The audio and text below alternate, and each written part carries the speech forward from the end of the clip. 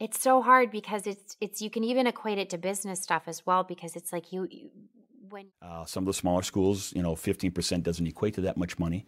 So I think we're looking in the teens, between 15 to 20% somewhere. So our metaphors equate the experience of loving someone to extreme violence or illness.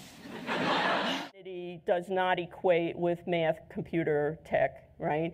These stereotypes that girls have picked up by second grade. This often leads us to mistakenly equate professionalism with being stoic or even cold. But research shows that in the moments when our colleagues